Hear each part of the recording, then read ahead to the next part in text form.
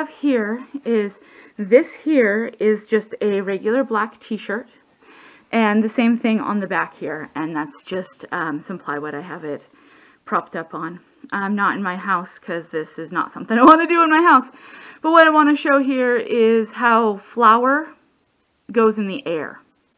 Okay, so I have a lot of questions about, you know, can you really not do flour in the house? Like, people look at me like I'm really kind of taking it to the extreme when I ask my family not to do flour, not to cook with flour, or I tell people don't have your family cook with flour before you're there or while you're there if you're really sensitive. So what I've got here is I just wanted to test this theory out and to really to show what is going on here, right?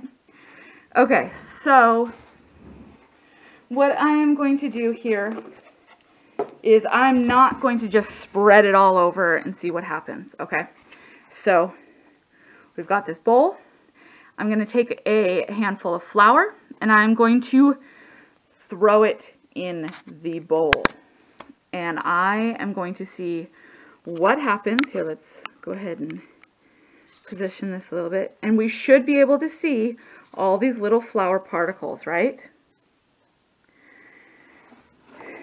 And just the point is just to demonstrate this. So let's see, the flour that I'm using is just a regular gluten wheat flour, all-purpose flour.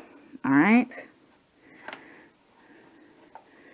So I was getting a handful of that flour here. All right, just so everyone can see it. Right? We've got this. Okay, so now we're just going to...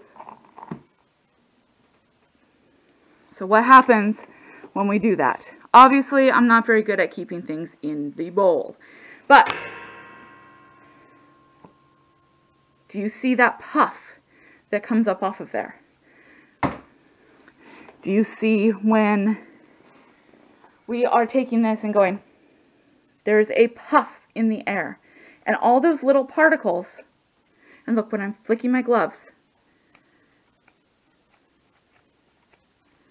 all right, when I'm flicking my gloves, you can see it coming off of there, okay, and the particles are in the air. They didn't float directly down.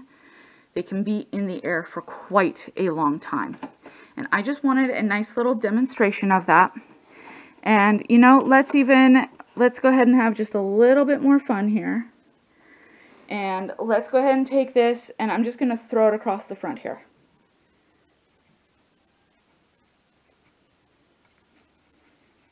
Remember, look at these gloves. So someone is flicking.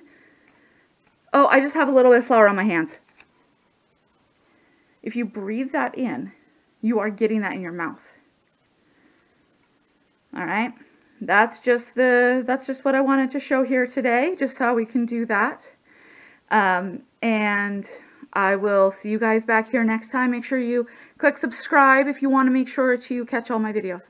All right, bye.